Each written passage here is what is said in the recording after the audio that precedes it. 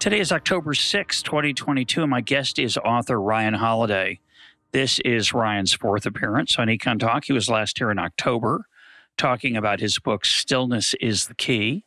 Our topic for today is his latest book, Discipline is Destiny, The Power of Self-Control. Ryan, welcome back to EconTalk. Yeah, I guess this would have been October 2019, right? So a couple things have happened between then and now. A little bit, yeah. Let's start by, this book is part of a series. Yeah. So tell us about that series. Well, I'm doing a series now on the cardinal virtues. I guess coincidence, it's not even a coincidence, but one of the quirks of history is that Stoicism and Christianity have the same cardinal virtues. Courage, self-discipline or temperance, justice, and wisdom. And so I am in the midst of a 4-book series. I did courage first. This is the book on self-discipline. And now I am knee-deep on the book about justice. And then wisdom, I'm intimidated enough about that I have not yet begun to think about, but that looms there in the future. I just want to mention, we'll come back and talk to it later about it later maybe, but you're a back-to-back kind of guy. I would recommend a break before you tackle the wisdom book, but I'm happy to hear that book 3 is in process. You know, there was actually a sort of a debate on both on discipline and on justice about whether the disciplined thing was to push forward or to pull back. And I was very certain on discipline. There's sort of a dark night of the soul moment where I thought I wasn't going to be able to do it and I was going to push it. And then as I was starting justice, I was like, you know what, I'm definitely going to do it. But both times I ended up having sort of a breakthrough and then getting really excited about it and liking it. But I think when I was younger, the idea of deliberately waiting on something was inconceivable to me. And I do think I've gotten at least to the place where I could entertain the idea.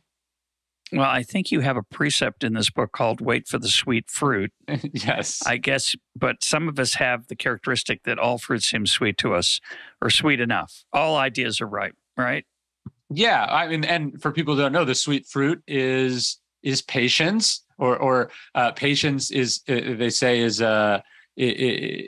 bitter, but the fruit is sweet. The results, the patience is hard, but what you get on the other side of patience is wonderful.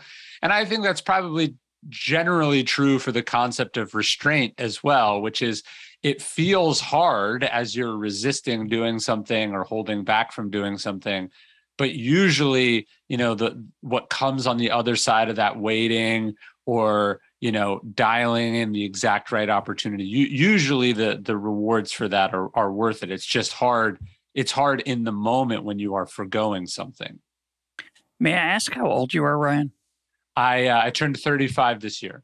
You look 21 or 18. So those watching on YouTube will agree with me. But I want to, before we get to the book, I'm curious whether you feel that in the writing of this book, you gained any discipline, and whether in the arc of your life so far, whether you feel you've gotten better at discipline. That's a good question. I would say that of the cardinal virtues, discipline is the one that I feel most comfortable talking about, as opposed to feeling like it's when you're writing about courage, obviously it's a sensitive topic because the courage of the sort of greats of history is so profound, transcendent in some cases, that it feels almost insulting to even talk about it as if you could instruct. So this is the book that I felt most comfortable writing. As I feel like I am a disciplined person, I feel like discipline is a strength of mine. But I definitely feel like I grew from the book, even just what we're talking about, the idea that, discipline isn't always doing, sometimes discipline is not doing.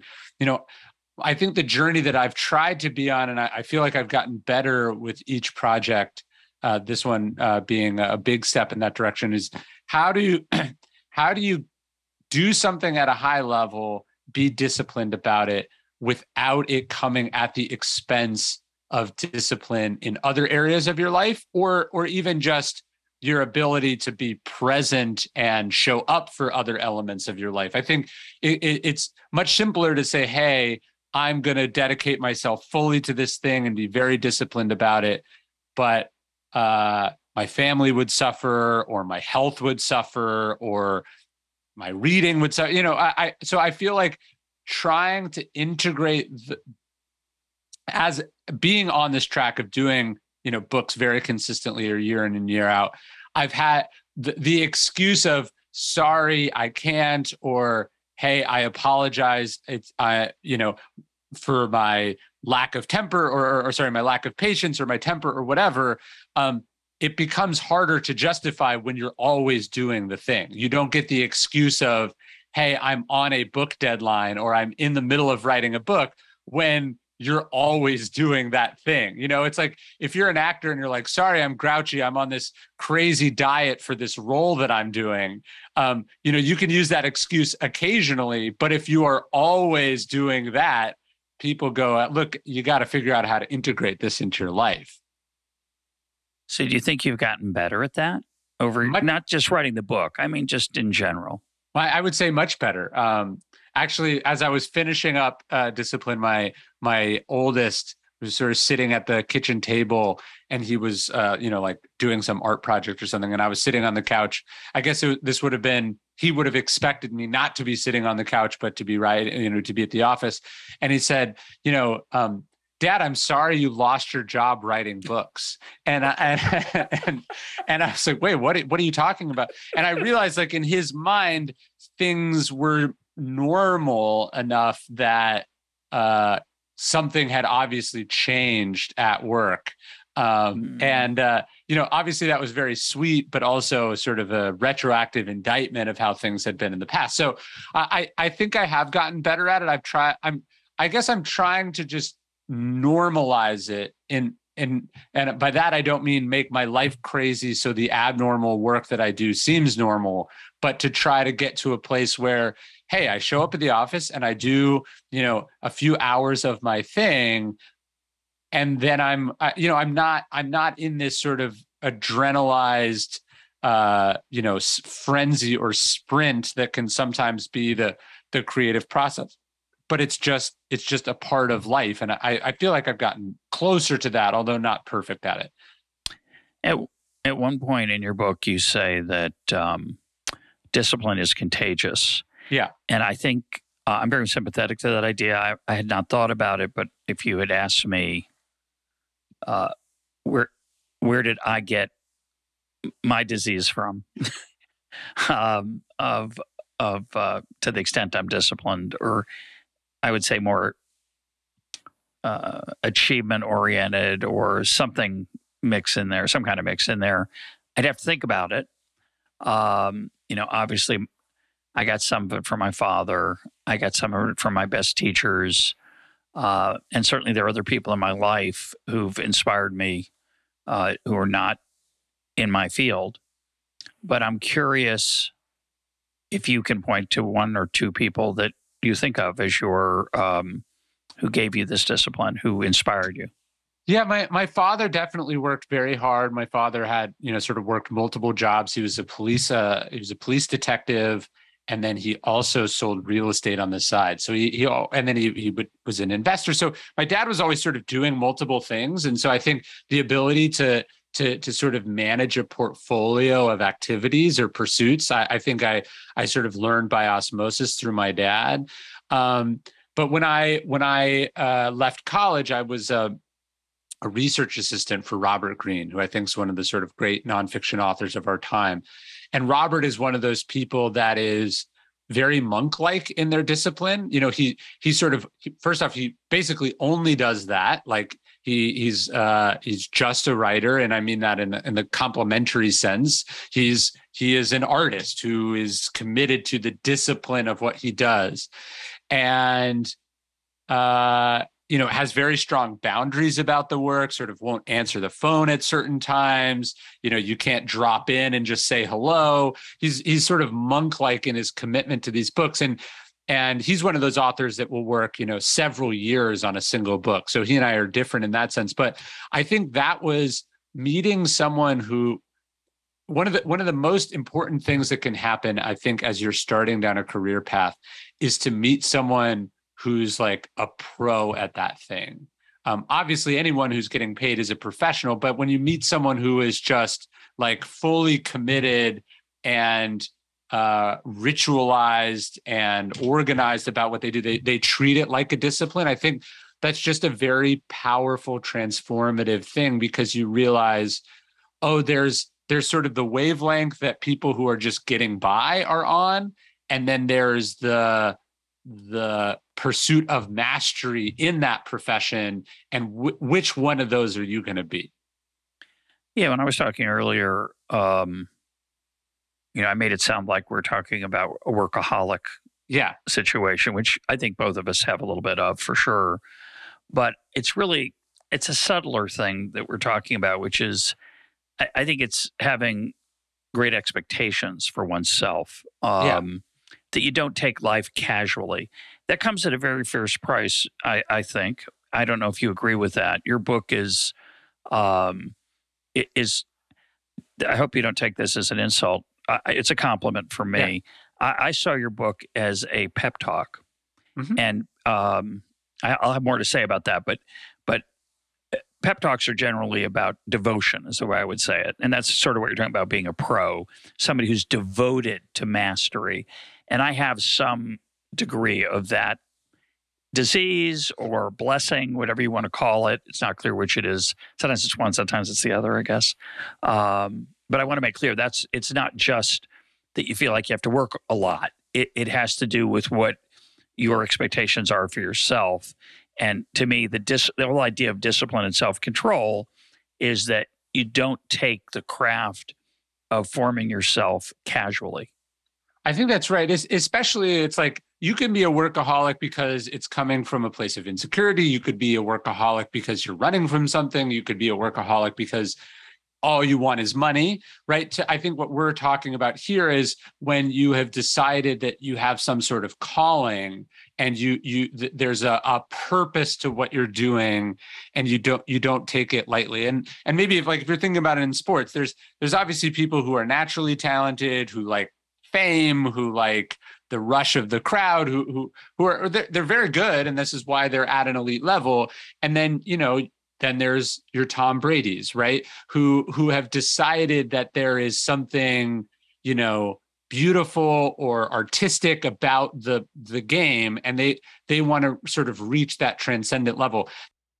In that respect, you also need the ability to be disciplined about your discipline, right? Like to not take your commitment to that thing too far at the expense of everything else. But I think it does start with some sort of idea that this is not just a job. This is a means of, this is a thing from which meaning can be derived, and there is some sort of purpose to what you're doing beyond the compensation or the external rewards. Yeah. I want to talk about practice. You have a section on practice, and when I interviewed Tyler Cowen about his book Talent, he suggested as an interview question, which I found surprising, and still do somewhat, you should ask people, what do they practice? What do they try to get better at?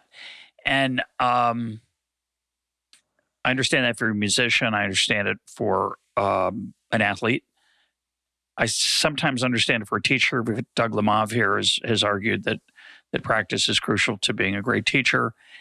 There are many crafts in which practice is useful.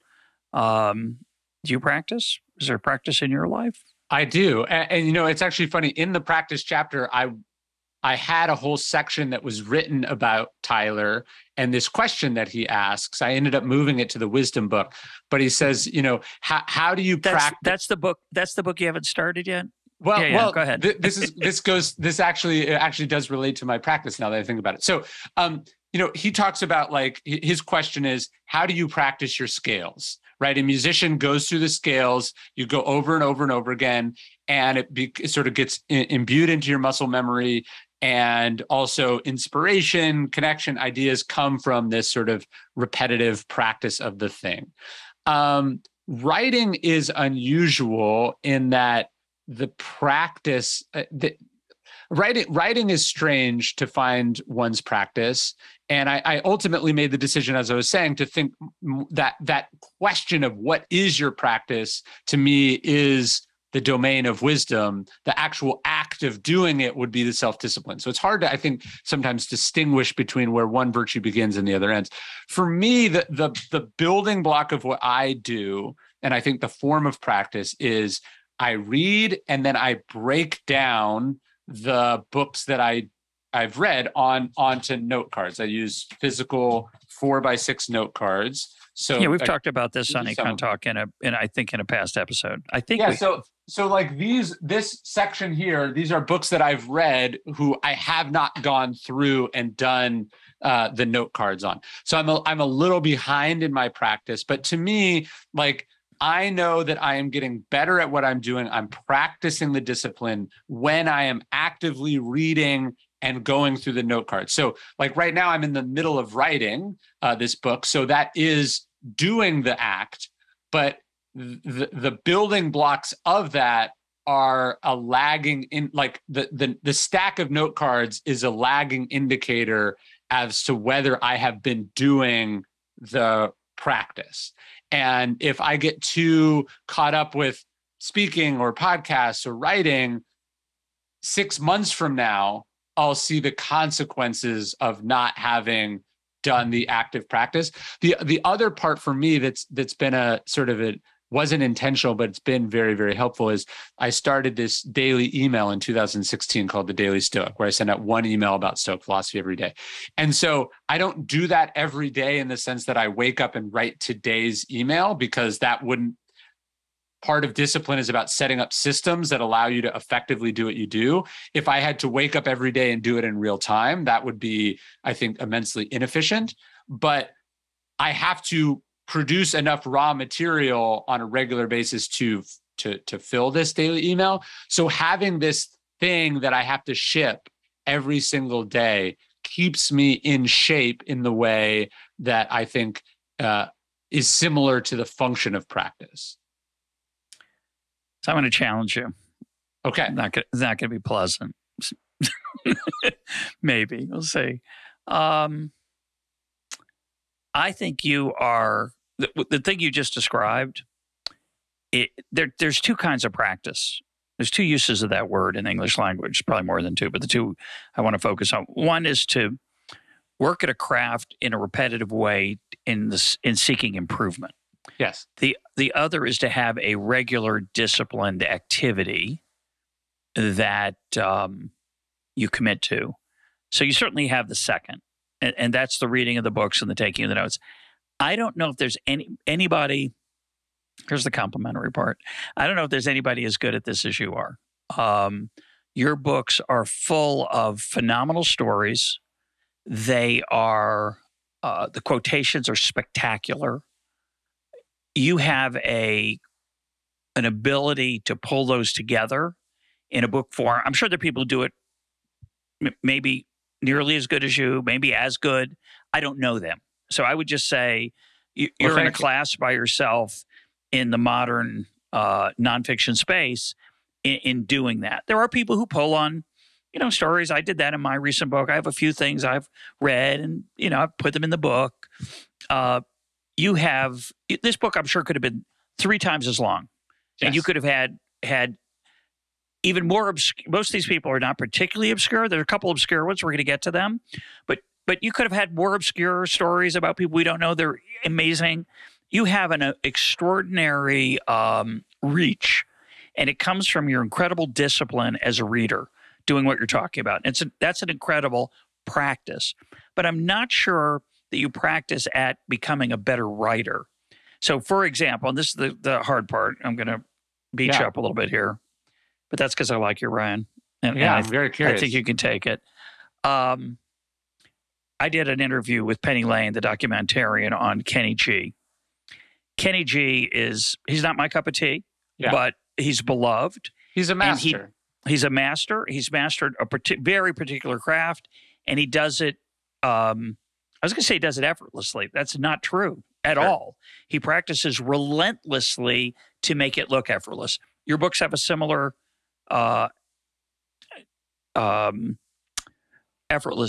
about them. It looks like you just sat down and in a week or two you just spooled this out, because your writing is extremely accessible, which I view as a huge plus. Not everybody does, but it's a fantastic skill. Could you do better? And I say that because your next two books, it's a series, so I'm going to forgive you for this. The next two books will be like this, but about different things, I assume. They will have similar inspiring stories, phenomenal quotations, great life lessons. And we'll talk in a minute about why I think those are so important. But maybe you could do it in a more poetic way. I mean, could you get better at it? And should you? And one answer would be, of course not. Kenny G would never. I mean, I challenge Kenny G, like he's listening, that he could get out of his comfort zone. You're in an incredible comfort zone. It's not totally comfortable because it is an enormous amount of work. I understand that. But have you thought about doing something different? Yeah, I mean, that is the question, is like, how can one get better at a craft like writing? Obviously, as you said, you can do what you do over and over and over again, and it becomes sort of more intuitive and natural and hopefully effortless. And I do think, like, if you look at The Obstacle Is the Way, which is in a similar format to Discipline is Destiny, as is Ego is the Enemy, Stillness is the Key, and Courage is Calling. So that's like five books in this style. Is the fifth one better than the first one? I would say absolutely. I would say that the practice does get better the more you do it. But how does one get better overall at writing? How would one even judge if one's getting overall better at writing? I feel like I have a practice where I do this where, so one, I don't do it as much anymore, but for many years, I also ghost wrote projects. So I would take on projects for other writers. And I felt like, obviously in Discipline is Destiny, I talk about what's the main thing. You need to be committed to the main thing. I justified these projects in two ways. One, they were economically rewarding. And so that gave me more creative freedom and security to pursue my own projects. But two, I felt like they were giving me reps or stage time, but practicing differently. One of the interesting lines in Meditations, Marcus Aurelius talks about using the reins of his horse with his non-dominant hand. He says, you get better from the practice of doing it differently. And so I would argue that part of the reason that, book 1 through book 5, there is an evolution there. It's not just that I did that same thing 5 times, but I also was working on extracurricular activities that made me a better writer. And so I think there was that. And then I feel like and I'm not trying to just like explain away your criticism, but I did this book Conspiracy, which I think was very different compared to my other books. Yeah, I love that book, and I think we talked about it. It is a spectacularly different look, and you did it on the surface effortlessly. It's a phenomenal book. It's like you can't put it down. You can't put it down. I was actually just talking to my agent this morning, and he was basically like, the publisher will fall over themselves to purchase another book in the vein of the books that you just did. And, my thinking was, I'm not sure I want to do that. I was thinking about what haven't I done? And might I try to do something very different to get better at the thing? So I'd like to think I am challenging myself in the way that you're talking about, but I would say that it's hard because when you're really good at something, it's easy to just continue doing that thing, and get improving less, it. Yeah, and improving it marginally. But marginally sounds like an insult. It's not. Yeah. Getting better at something that's phenomenal is hard and important. You have a big fan base. You have a lot of people who like this kind of book. And that's, again, going back to Kenny G. Kenny G shows up and does Miles Davis. His fans are going to boo him and walk out angry, right? And I'm not suggesting you do Miles Davis. I personally, given your talent, And given how much I like the conspiracy book, which we talked about on EconTalk in 2018, and I'm not hurt that you don't remember because I'm sure you talked to a lot of people about that book. It's a great book. I'd love to see you try something different. It just because you're so talented. But anyway, enough. No, I totally take the point, and I think about that. It's like the reward for getting good at something should not be the closing of other avenues. And have you had David Epstein on his book Range? Oh yeah, sure. Yeah. I think great book. Totally a great book. And I think specialization makes sense, right? Well, the most basic law of economics is the law of comparative advantage. But I think range is also important, and it's, I think, fulfilling too. Like let's say you specialize, but that specialization is leading to a kind of premature burnout, then the specialization is actually the enemy of mastery in that sense. Yeah. And I worry about that with you. Well, thank you. Because you look 23, but that's okay. So let's talk about the book a little bit. I want to start with In a Strange Place. Queen Elizabeth doesn't get a lot of airtime on EconTalk. Yes, but her moment has come. You wrote this book when she was still alive. I'm pretty sure. Yes, and after the book is out, she has passed away, and I have mentioned her occasionally because I'm not a student of the royal family. I've never been into the royal family. I find it somewhat uninteresting until I saw The Crown. I thought The Crown was quite interesting the first couple seasons, less so as it progressed. But if you had asked me before The Crown, and if you had asked me before your chapter on Queen Elizabeth, I would say she was a cipher. Yeah. A cipher is a word doesn't get used much these days. It just means she's a functionary. She's not so impressive. Her mark on the world is small. She is, of course, mainly ceremonial. And I've since, after she's passed away, after watching The Crown, after reading your chapter on her, I've gained a larger respect for her. And so I want you to talk a little bit, not at too much length, but a little bit about what was special about her, because again, I think a lot of people, many of them probably listen to EconTalk, would say, who cares about, why would you pay any attention to her? Well, we should put it's weird to have to put this aside, but put aside the legitimacy or the necessity of the monarchy, right? Because it's a separate question. Yeah. She doesn't choose whether to be born into this. She doesn't choose whether that should be the system of government of the country she's born into. She is born into a role, right? She is chosen for a role, and then she chooses to fulfill that role over the next 70 odd years. And that in and of itself is impressive. Like I open the book, I tell the story of Lou Gehrig. You compare Lou Gehrig's streak to Queen Elizabeth II's streak, and they're not even in the same ballpark, literally or figuratively, right? I mean, there are no off days to that job. One of my favorite achievements that I was reading about of hers is that she fell asleep in public or on the job one time in 70 years. And she was in her 80s, and it was a lecture about magnets.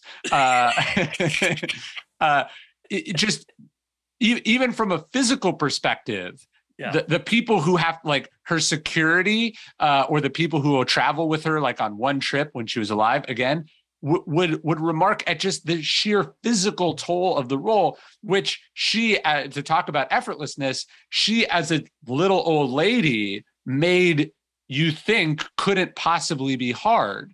And then you go, wait, she just met 10,000 people in 4 hours. Like, that would be physically grueling in the sun, So I guess what I came to think about her, and I feel like as I've gotten better at what I've done and gotten older, my empathy / respect for professions that I maybe previously would not have had really any admiration for. Clearly, there's a lot of people throughout human history have been born into some sort of royal family, right? There are not millions, but this is a long-standing system of governance, of which those families tended to have. There's lots of people who have had this role, and very few of them have, at the end of their life, left with any sort of admiration or respect. Just like they say, the hardest thing to do is to leave politics with clean hands. To be a royal and to prove yourself worthy, even remotely worthy of the unearned privileges that you got at birth, is an extreme accomplishment that we should respect, even if we disagree with whether people should get those privileges. Yeah, I want to say two things about her that came to me while reading your book that I really found interesting. You wrote, "She always knows more than she says." Yes. And I thought of the line from the Talmud, "Say little, do much." Mm-hmm. It's good advice, and yes. It's a powerful mantra. The other thing I thought was fascinating, I hadn't thought of until I read your book, was that she was remarkably uninterested in celebrity. Yes. Now you could say, well, no kidding, it was easy for her, but as you point out, and certainly when you think of her contemporaries, some many years younger than her, but who were on the world stage, they spent a lot more time promoting themselves, yes. Even though they were very famous. They loved and yearned for publicity. And I think you said she never gave an interview. Is that correct? She never gave an on-the-record interview. So that's not the road to fame and fortune. But somehow, I love the paradox of this. For somebody who spent no time promoting herself, she was unbelievably well known. Granted, had an advantage. Yes. Queen of England. That's a good starting place. But the outpouring of love for her at her passing, partly because of what you just said, that she was managed to leave the job, leave this earth with what appear to be somewhat clean hands for somebody who, she's not a very powerful person in a certain dimension. Another dimension, unbelievably powerful and yes. In the limelight all the time, pretty gaffe-free. It's an unbelievable thing. And you could argue, well, because she never said anything controversial. It's easy to criticize her. There's plenty of things you can say in the negative. But I think it's just remarkable that her strategy, and I don't think probably wasn't conscious or even intended, turned out to be that by not promoting herself, she really gained a lot of public relations success. Well, I think she embodies one of the interesting elements of discipline at the high level, which is the rigidity actually becomes flexibility, or the strength is not in the rigidity, but in the adaptability. So if you look at what the monarchy was in the 1950s to what it is today, it's both totally familiar and totally unrecognizable. And she had a motto, and it comes from some Italian novelist whose name I'm forgetting, but it was, if things are going to stay the same, things are going to have to change. And so she had this sense of, well, the institution as a whole needs to remain or should remain. My job is to protect and prolong it. But I have to be flexible and adjust because the world is always changing. She's almost kind of an embodiment of the ship of Theseus. Like, everything is changed, but it's also somehow the same thing. And to me, there's a lesson in that for all of us. If you want to be great at what you do, like I am a writer. It's a profession that has existed for thousands of years. It's not the oldest profession, but it's close to the oldest profession. And yet what I do is laughably different than a writer 40 years ago or a writer 100 years ago, just as the world that I existed in when my first book came out a little more than 10 years ago. And then hopefully, if I'm still doing this decades from now, you have to have this ability to respect the discipline but also be willing to change everything inside the discipline to be able to continue doing it. The other quote I like from her is better not. Yes. Not a good idea. Let's not do that. And that explain that.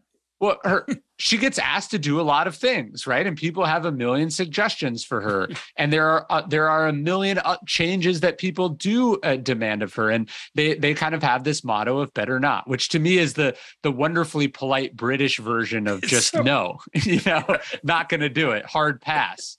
And so she has this sense of what to do and what not to do. And that's actually what I opened the book with. There's a quote from Epictetus. He's sort of asked to describe at its core what Stoicism is, what the philosophical life, what a virtuous life demands. And he says it's 2 words: persist and resist. So it's this paradox of not doing things and also doing other things and knowing what those are. I mean, obviously now we're back into the discipline of wisdom, but that strength to do and to not do is the paradoxical nature of discipline.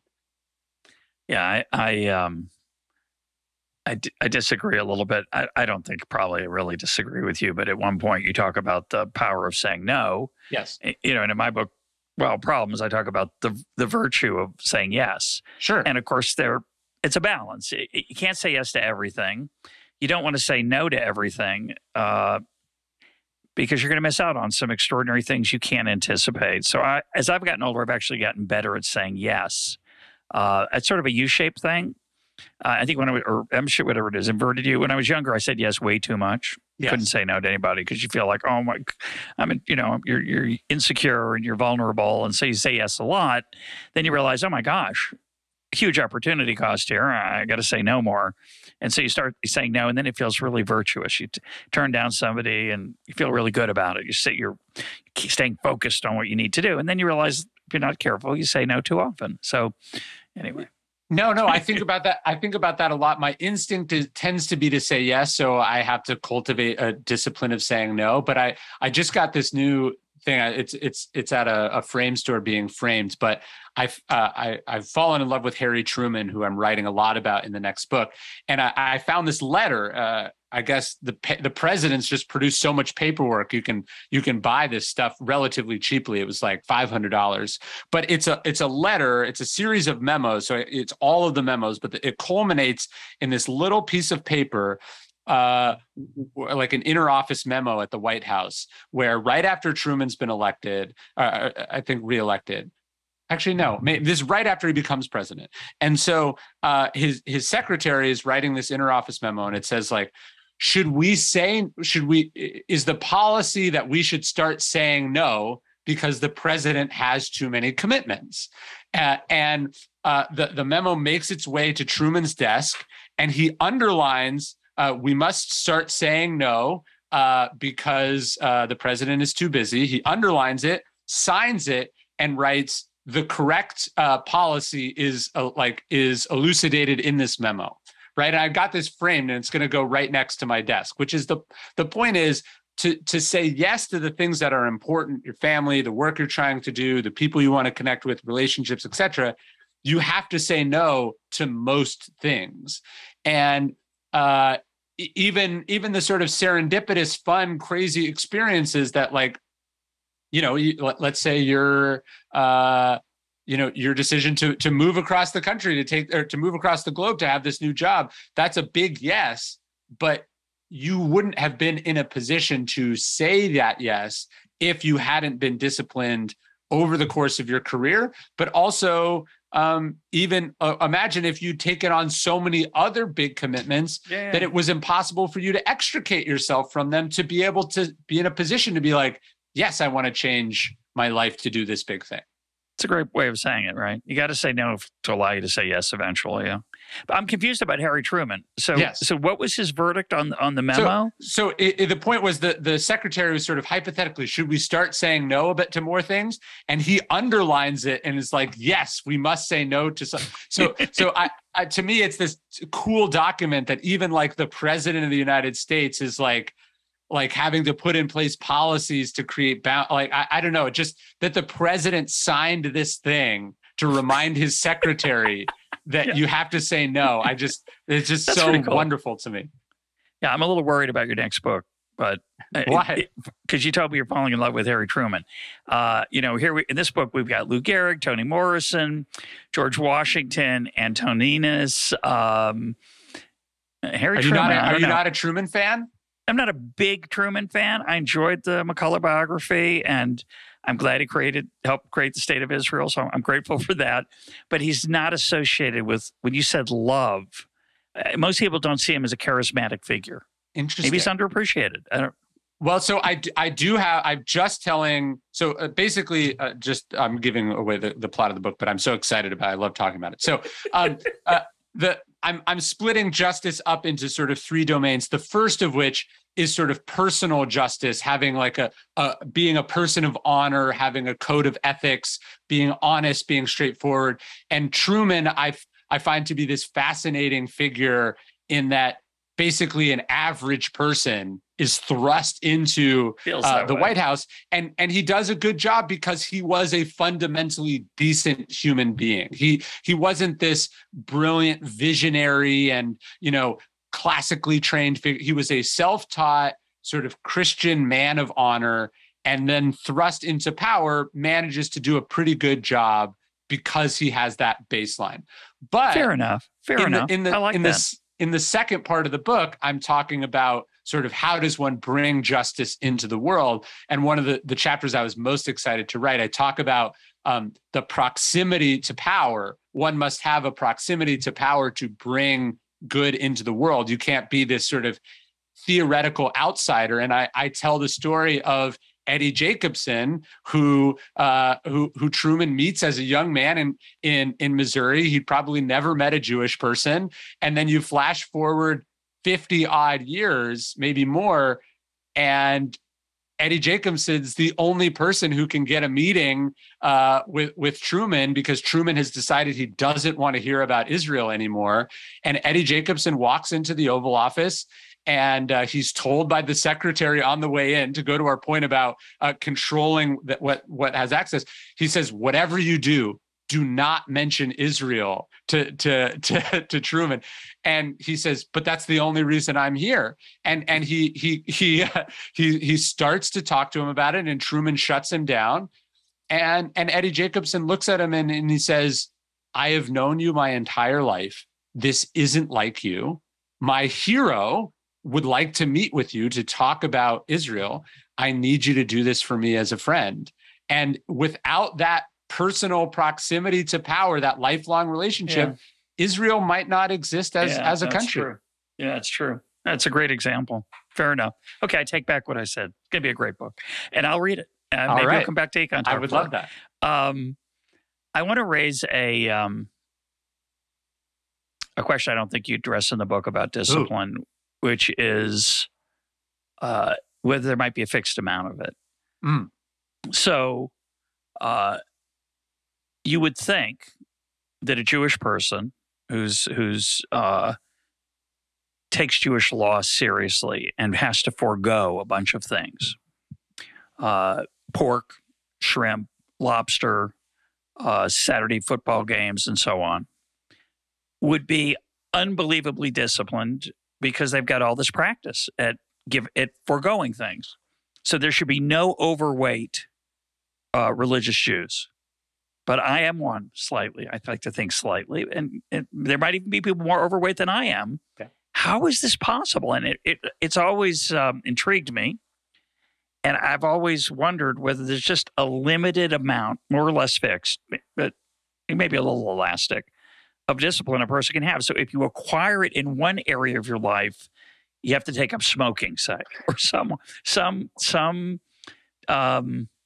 imperfection, I would call it an indulgence. Yeah. That the life, the strictures of that you write about in the book, the relentless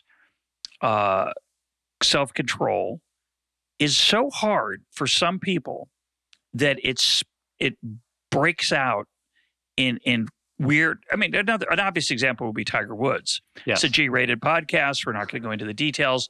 But is there anybody more disciplined in his craft? Tom Brady is in this. You could argue there's a handful of people in the world who devoted as much time and focus to what you call the main thing. He had a little trouble elsewhere. He had trouble with self-control.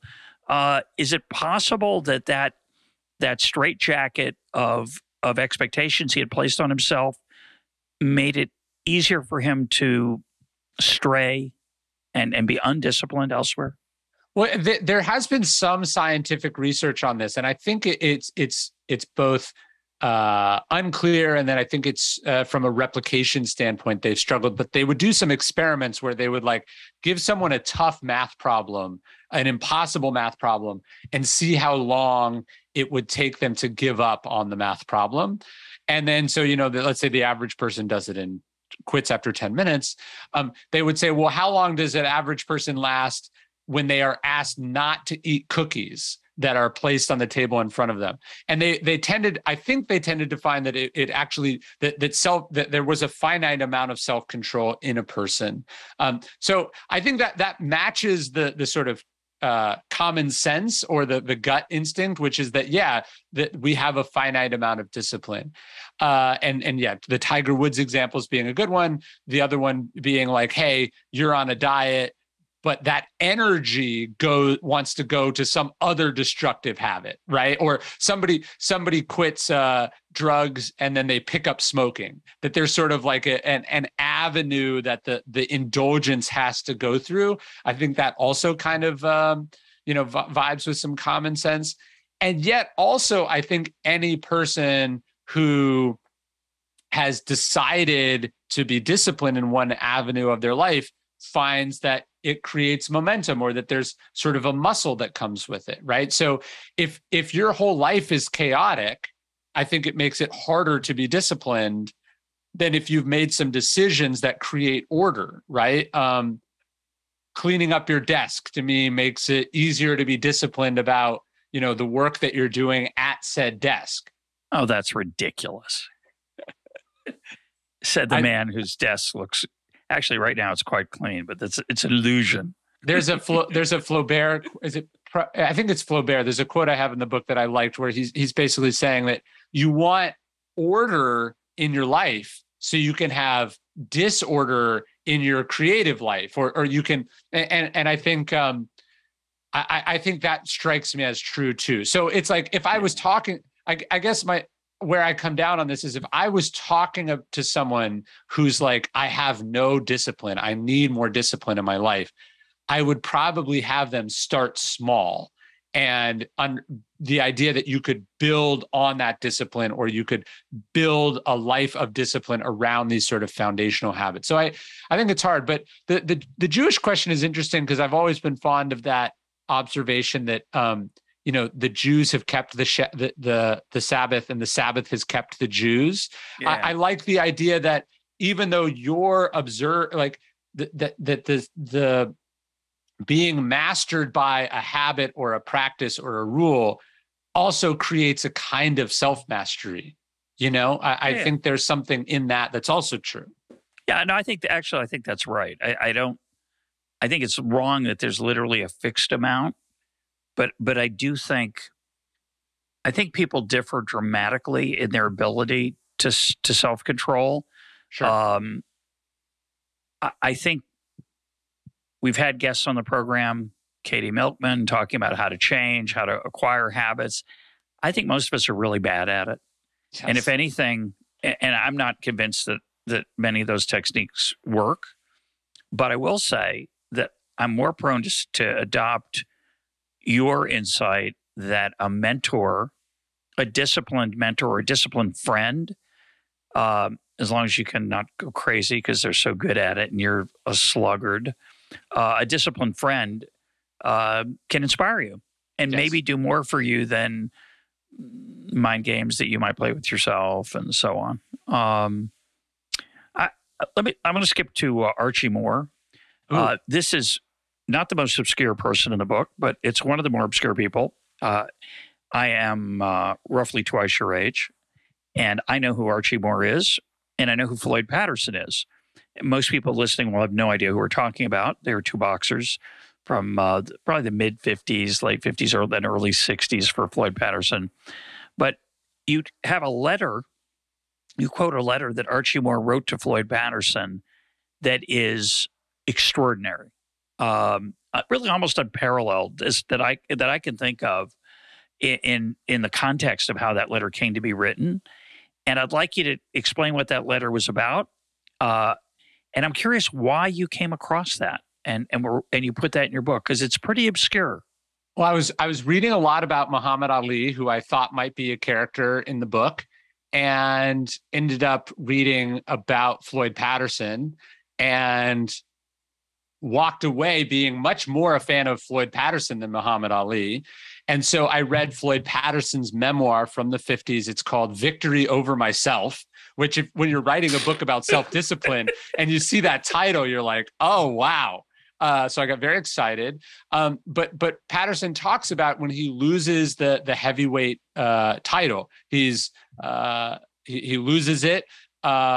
And for basically all of boxing history up until that point, actually for all of boxing history, and then there's only been maybe 3 exceptions since, when the heavyweight champion would lose the belt, that was it. They never regained it. And so he has this sort of humiliating defeat. He was a little overconfident. He wasn't ready. He loses it. And he basically throws himself a pity party. He can't get out of bed. He can't look his children in the eye. And he gets this surprise letter from Archie Moore, who he himself had beaten quite dramatically not long before. And Archie Moore basically says, stop feeling sorry for yourself. You're great. And I think that you can be the first one in history to come back from this and win. And it's a remarkable letter, I think. And I was going to write about this more in the discipline book. I'm going to talk about it more in the justice book. But I love, one, when somebody does something for someone that, you know, they'd owe nothing to. I think that's such a beautiful expression of human greatness. But when somebody who has been beaten has sort of love or compassion for the person who beat them, that's beautiful. Just as when someone has beaten someone else, what kind of mercy and compassion and love do they have for that person? When there's the power dynamic and one still does the human, decent, kind, generous thing. And so when you watch someone who could have been resentful, could have been angry, could have been rooting for the failure of the person who had caused failure in their own life, to write this letter, I mean, it's a remarkable act of both justice and generosity, but also self-control, because he would have had all sorts of competitive feelings for this person. And here he is putting those aside and writing instead a note of great grace and encouragement. Yeah, I've spoken on the program before about how athletes in the arena have a certain camaraderie that we can't appreciate. Yeah. Because they know what it's like to be tested and to fail, or to be tested and succeed. Sure. You know, there was Patriots played the Packers this past week, and the Patriots were big underdogs, and they almost won the game. And after the game, there's a moment where Bill Belichick spoke to Aaron Rodgers. We don't know what they said to each other. It lasted longer, though, than most of those encounters. It went for about maybe 20 seconds, 30 seconds. And I know that Bill Belichick respects Aaron Rodgers, even though he had just delivered a horrible, disappointing loss to the team that it was hanging in the balance and went against the Patriots. And yet, I'm sure his respect for Aaron Rodgers is enormous. And he conveyed, I suspect that's what he was conveying to him, or something, who knows. But the most people in that situation of Archie Moore would find it so painful to even think about Floyd Patterson, let alone write him a letter that would be helpful to him after the pain that he endured after losing to him. I mean, that's just, they're famous examples of this in sports. Bobby Thompson and Ralph Branca were tied together because of a famous home run that Thompson hit off Branca. And it turned out, we found out years later, and it came out that they cheated the Giants had stolen signals from and had an unfair advantage, but they became friends. Yeah. Friends, real, apparently. I think it's probably true. Anyway, I think it's a fascinating example of that, and it does take a lot for somebody to rise above that. I don't want to miss Antoninus. I don't know how to pronounce his name. Antoninus. He is a unappreciated hero that I would suspect most people have not heard of. Give us a thumbnail of why he is someone we should respect. Well, so I write a lot about Marcus Aurelius in my books. He's obviously the sort of main Stoic guy. And people don't realize that Marcus Aurelius wasn't born the emperor of Rome, or wasn't born to a royal family like we were talking about. It's a remarkable quirk of history. Hadrian, the emperor, doesn't have a male heir. He sees something in this young boy, Marcus Aurelius, but he's too young. So he adopts Antoninus Pius, a man in his 50s, the most powerful politician in Rome at that time, on the condition that he, in turn, adopt Marcus Aurelius. And, Antoninus is basically given this job as a throne warmer. Hadrian probably suspects he'll live for a few years. Instead, he has a remarkable reign of almost 2 decades where not a single drop of Roman blood is spilt. There's no corruption. There's no scandals. There's no, it is a flowering moment he's one of what we call the 5 good emperors, which is then culminated in an even rarer feat, which is that he actually trained and prepared a successor for the job. Marcus Aurelius, who has no blood relation to, does a remarkable job. Marcus Aurelius then takes over.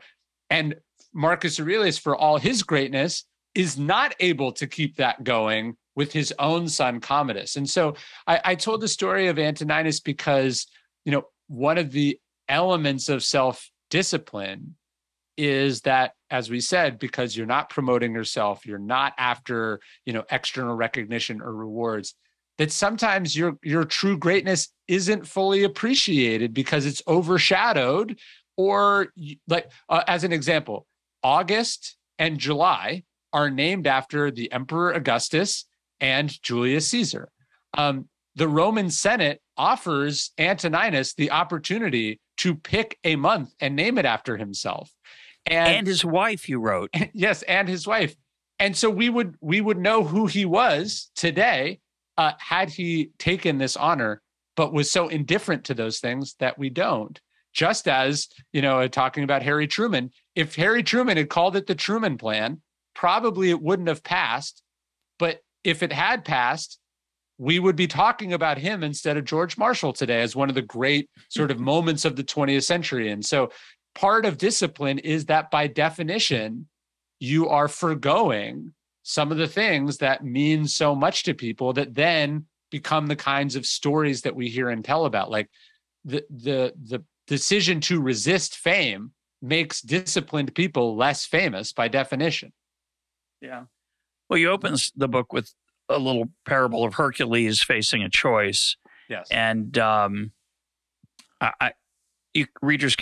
listeners can go read the book, but I just want to point out it's very similar to Adam Smith's choice of the attraction of the glittering path versus the virtuous path. The glittering path of fame, wealth, and power, which is very seductive, versus the less glittering, less crowded, less appreciated path of wisdom and virtue.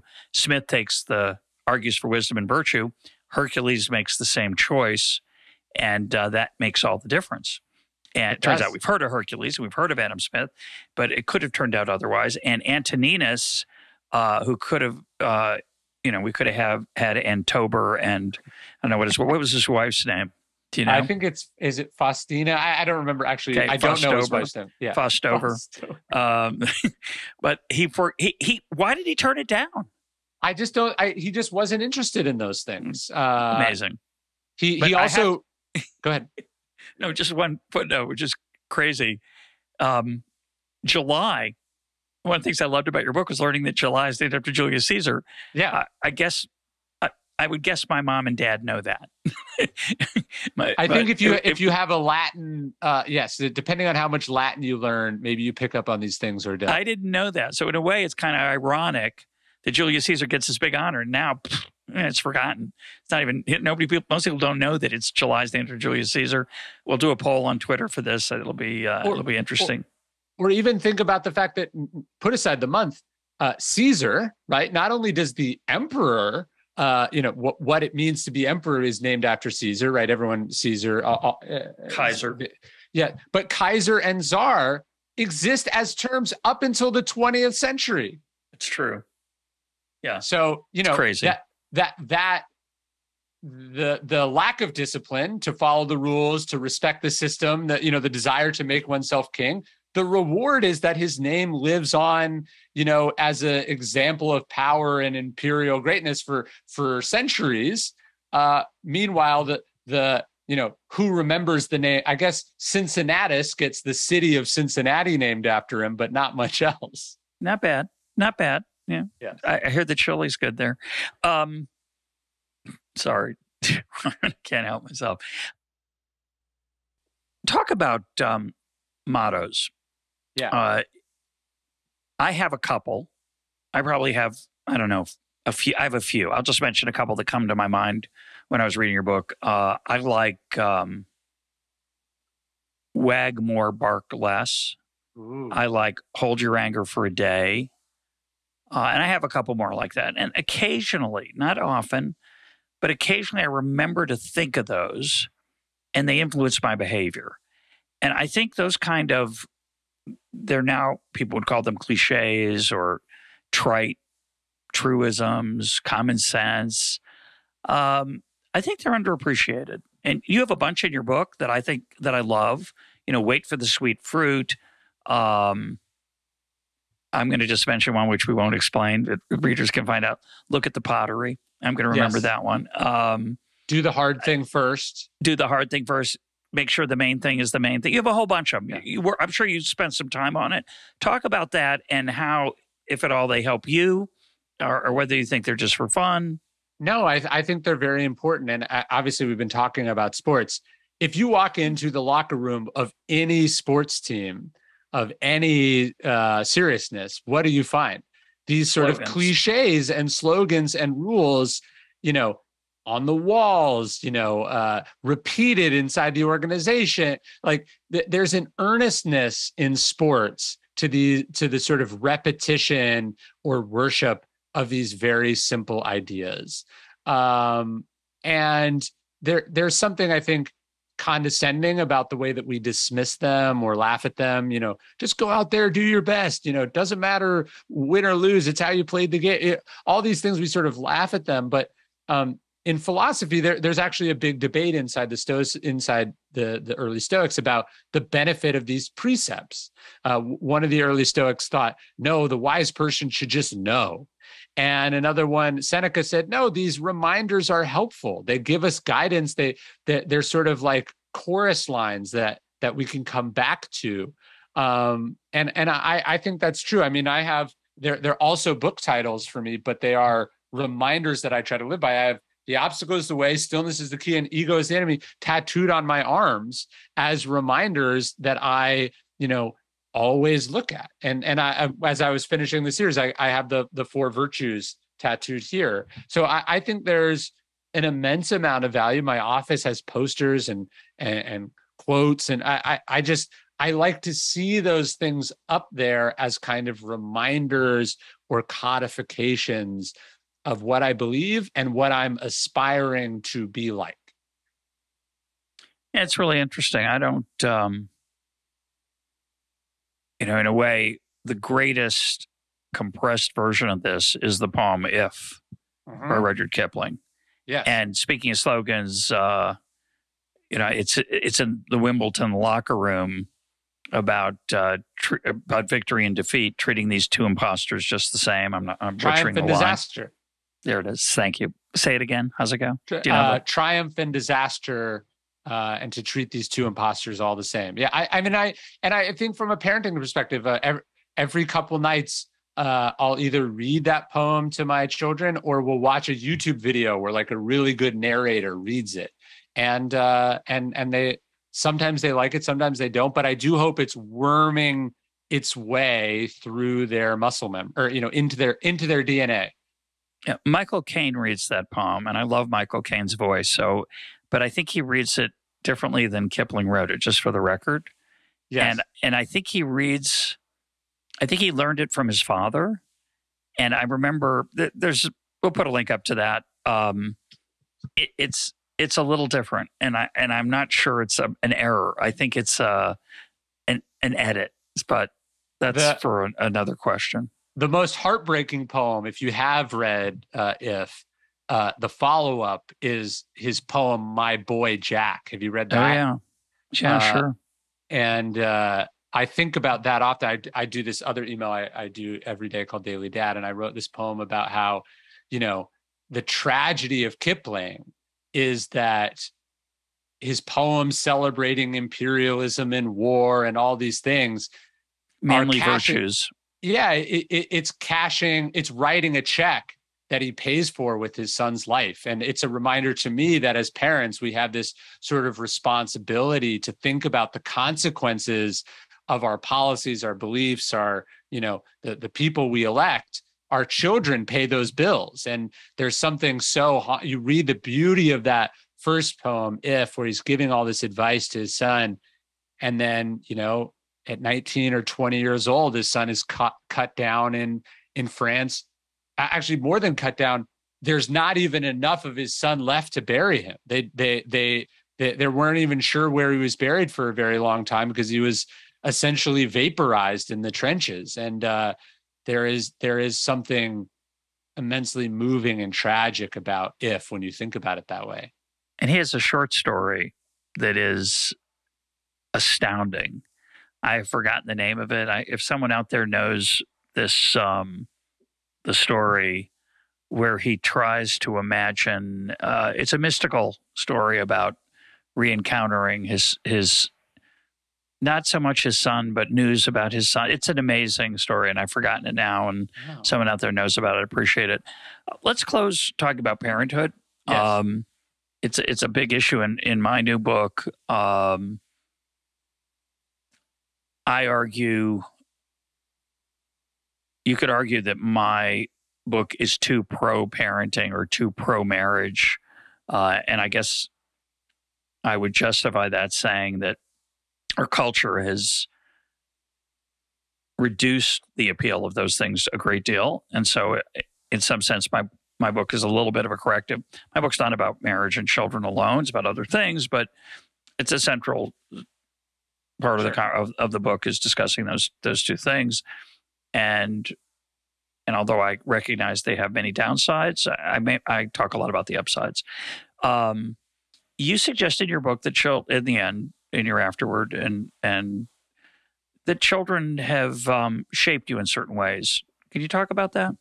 Having children. They certainly challenge your discipline in a lot of ways, right? But we were talking about saying no earlier. I think one of the big things that shaped me was realizing that when I was saying yes to the things I say yes to, again, somebody else pays that bill, right? So the decision to go out of town to attend this conference or to go on this cool trip or to go to this meeting, that means I'm not picking my son up from school, or that means I'm tired in the afternoon and I can't do X, Y, or Z.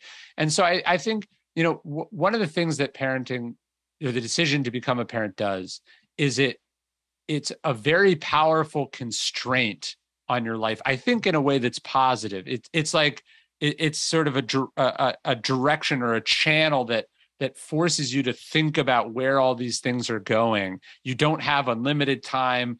You can't have whatever schedule you want. It forces you. I mean, it forces you to become an adult in so many ways. It doesn't force you to become an adult. It should make you an adult if you are taking the obligations and the responsibility of it seriously, And so, I think it's changed me in a lot of ways, almost all of which are positive. And when people say, "Oh, it'll hold me back," I say, "Yeah, it probably will, but it may also hold you back in reality. Like it may tie you to planet Earth or to some sort of connection to other people or things." I mean, like when I think about, oh, I want to be a digital nomad. I travel around. I don't own anything. I'm a minimalist. These sort of things that we have come to celebrate in the last decade or so. There's something very lonely and ephemeral and disconnected about all of it. And it's the opposite of what I think virtue and duty are about. My guest today has been Ryan Holiday. His book is Discipline is Destiny. Ryan, thanks for being part of EconTalk. Thank you for having me.